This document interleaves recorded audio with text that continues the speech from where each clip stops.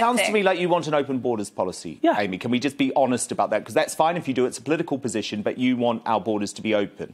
If somebody is fleeing a country for whatever reason, they believe they will... They're in France. Do I need to keep repeating this? Yeah, they're coming from France. No, hang on a minute. They're not coming from... war-torn nation. That's why the conflation with what's going on in Afghanistan and what's going on with the border and France is very different. France is a completely safe place. So that's why the distinction between who is legal and illegal, what we can do for them, treat them like human beings, make sure they don't drown in the channel. That should be our first action. But we also need to look at where they're coming from, how we can support them in their own nation so they don't want to leave. You made the point. Very good point. You made the point. How comes these people want to leave everything behind? It's because they're not getting the support where they are. Let's do that. Are we not being a bit short-sighted in our approach by saying just send the boats back? No, because if you make the journey easy and profitable, people will take it. What we should be doing is make it easy and profitable and comfortable to be in their own country. And let's be clear, I am the child of immigrants. People do this all the time. That's how the earth has been built. People move around, but this is illegal. They're putting themselves at risk.